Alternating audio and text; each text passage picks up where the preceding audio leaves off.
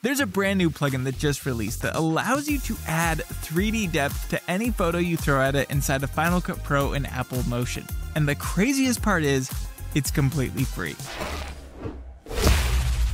This plugin is called Deep Pan, created by Motion over on the FX Factory store. To use Deep Pan, you'll just come into Final Cut Pro and import your different photos you want to work with. Select all of your photos, then in Spatial Conform, change the type from Fit over to Fill.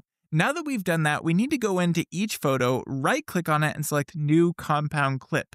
You can also achieve that with Option G. Make sure they're in their own separate compound clips.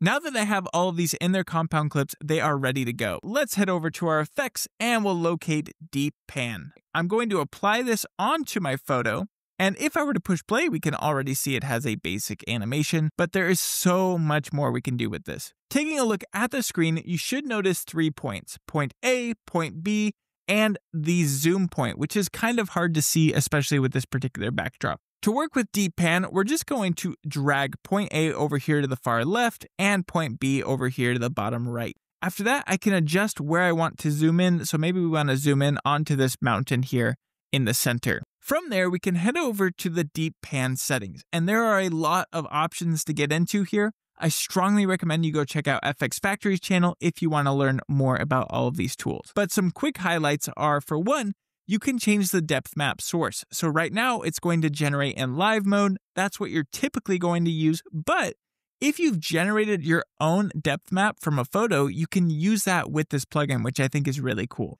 There's also a cool looping mode, so you can loop the animation. Let's go ahead and apply that onto this particular shot. And you can change the easing, and there are so many different easing options to choose from. I can't believe this plugin is free. Underneath that, you have point A and point B that you can adjust numerically if you want to. I prefer the on-screen controls, but that's totally up to you. You can also preview the depth map, and anything that is light in this depth map is going to be closer to your camera. Anything that is dark is going to be further. It's using machine learning to generate this image, and it's doing it crazy fast, so that's really exciting. We can also adjust the depth map feather. You'll notice that as I bring that feather up, it's kind of blurring it a bit more, so that can reduce some of the sharp edges you might see. If we bring it back down, you'll see that we're getting a lot more contrast. I like to leave this around 10 to 20, but it's really up to you. Underneath that is the displacement. So I'll disable preview depth map, and we can drag up how much this image is being displaced by the depth map, which is super cool. This is going to be on a shot-by-shot basis, but for this, we'll leave it at around 11, maybe we'll go up to like 17%. You can also choose to zoom in or zoom out, and you can choose how much you are zooming in, which is pretty cool. Underneath that is the option to add some shake to this. So if you want it to feel a little bit more handheld, you can drag these settings up. I'm going to leave them at their default. I find that that looks pretty good. So now that we've adjusted our settings, I'll go ahead and push play, and you can see that it zooms in and then it zooms back out to its original position. So it's creating that loop effect because we set it to the loop mode. Let's go ahead and set it back over to auto. And if I push play, now we just have a simple zoom in with some nice simple depth here on the side. And that's one thing I would like to point out with this plugin. It works particularly well when you have a strong focal point like you do in this photo. So when everything's kind of pointing to that center, it's really going to work well. But it can also work like with these rocks. So let's apply Deep Pan. Let's set point A to the bottom right corner and point B to the top left. Let's adjust our zoom point to zoom in on that focal point up there in the top left. Let's change the easing. So something like exponential out might look pretty cool. And we can adjust our depth map feather and bring up the distortion amount, or I should say displacement. Let's push play and see how that looks. Maybe it's warping a bit too much there on the side, so we could drag up our feather and bring back the displacement. There we go. That's looking a lot better. So you can see how that gives us a really interesting result with that easing. Let's go ahead and jump to this next shot. And there's something I want to point out with how you set up these different photos. This is a problem I ran into when I was trying to set up this tutorial, and I thought I would share it. If we were to, say, adjust the position of this compound clip, I'll just drag this up, and then we apply Deep Pan onto it. Because of the way Final Cut Pro works with effects, this has been reconformed to 16:9. And so we're going to get this big black bar here at the bottom or wherever I drag this to. That's just inherent with how Final Cut Pro works, but there's a super easy workaround.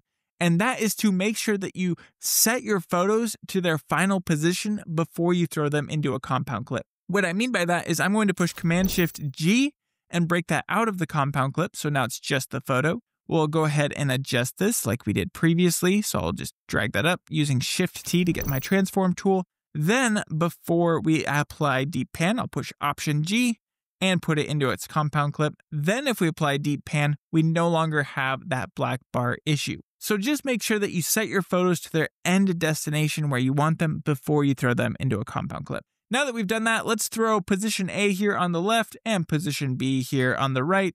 We'll set our zoom to this door. Let's drag up the displacement a bit, and let's go ahead and see how that plays out. That's adding some interesting depth to it. Maybe let's drag up the depth feather, and maybe we'll zoom in a little bit more here. And that's just creating a really interesting result. Now, obviously, this isn't perfect. You'll see there's some kind of weird warping here. You're just going to want to dial in the settings until you get past that kind of weird warping. But that is looking really, really cool. And I think this is a great way to spice up your slideshows or documentary films, especially since it's free. Last but not least, I want to show you what it's like when you're working with a particular subject. This is where things can break down. Again, this is free, so there's no point to get really upset about it. But if we wanted to use deep pan on this subject, I'll apply that. And I'm just going to really drag up the displacement so you can see where things kind of fall apart.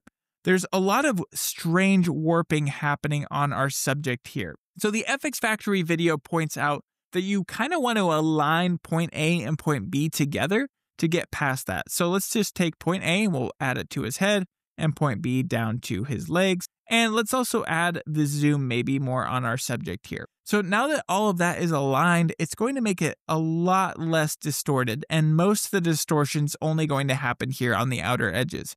It's not perfect, but it is still very cool. And you know what? Let's even make this a little bit straighter like that. So while it can work with your subjects, you want to be really cautious with how you use this tool and make sure you just align the two point A and point B to kind of get rid of some of that warping. So that was a look at Deep Pan. I cannot believe it's free. That is absolutely ridiculous. And I imagine the idea is OMotion's hoping you'll check out some of their other tools and plugins over on the FX Factory store. This video was not sponsored. I was just super impressed with this free tool. I would also love it if you could help me reach 100,000 subscribers before the end of the year. If we reach that 100K mark, I will disable all ads on my channel for all of 2026, giving you an ad-free learning experience.